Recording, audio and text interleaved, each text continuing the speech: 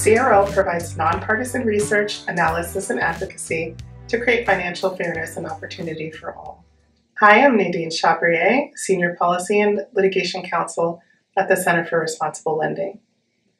One new product we've been looking at is Buy Now, Pay Later. While shopping online, you may have seen offers to make purchases in installments. In the typical arrangement, consumers can make 4 payments over 6 weeks for anything from a pair of jeans to an electronic device or appliance, even a few bags of groceries.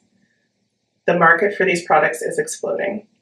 Estimates of growth over the past 2 years range from 200% to 350%. Already, a third of U.S. adults have reported using Buy Now, Pay Later. This explosive growth makes careful scrutiny of the product and its impacts imperative, especially given that the Financial Health Network found that 24% financially vulnerable adults reported challenges making payments. A recent large-scale study looking at data of over 10 million Buy Now, Pay Later users shows a decline in their financial health.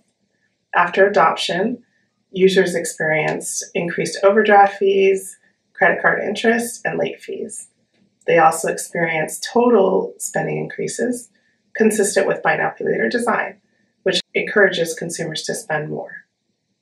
Let's look at some specific concerns around Buy Now, Pay Later products. Buy Now, Pay Later lenders are not required to assess the ability of borrowers to repay given their financial obligations.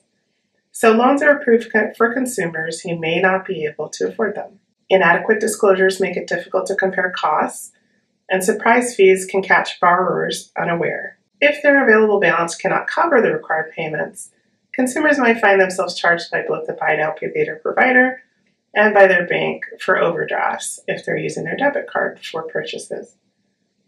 In turn, overdraft and NSF fees can lead to the closure of bank accounts and other lasting negative consequences.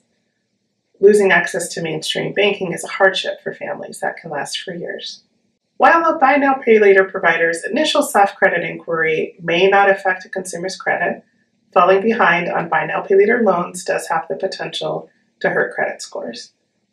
Refund and return rights vary from one Buy Now, Pay Later provider to another, and information is often hard for consumers to decipher.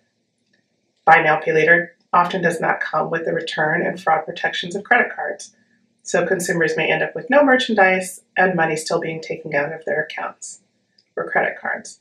Consumers have complained to the Consumer Financial Protection Bureau and to the Better Business Bureau about difficulty initiating disputes, delays in receiving refunds, and continued demand for payment during that process. Buy Now, Pay Later products are certainly credit products. Because of this, CFPB has indicated that it will issue guidance to clarify Buy Now, Pay Later should be treated like credit cards under the law.